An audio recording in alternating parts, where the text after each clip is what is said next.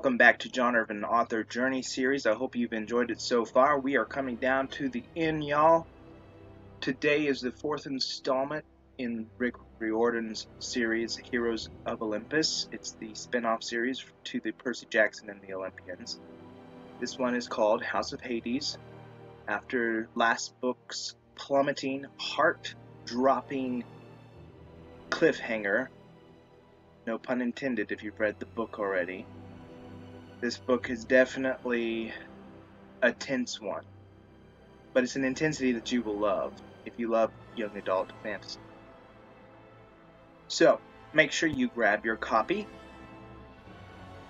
I've provided the link below. Also, more on my GoFundMe book tour campaign. That's what this 90-day author's assault has been really about. I also liked sharing my fellow authors' books as well. Not as many as I'd hoped, but it was still great. My team and I have been trying to raise the funds to go on a book tour, my debut book tour. It was originally last August, but because of different things, we pushed it to the spring of 2021. We want to set up author events starting here in my hometown of Pensacola. I also already have a local bookstore that has been selling copies of my books already, so I think we could start there, possibly, if this works out. Then the plan was to, as you can see on the map, go to Nashville, then Denver, then San Francisco, or just down to Los Angeles and Dallas on the way back.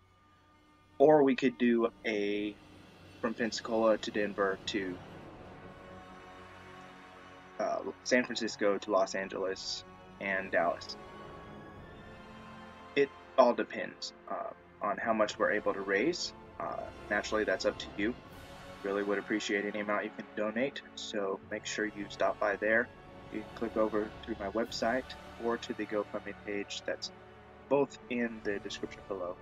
So just help us out, why don't you? Have a good rest of your day. I'll see you tomorrow. That is the second to last episode in this campaign.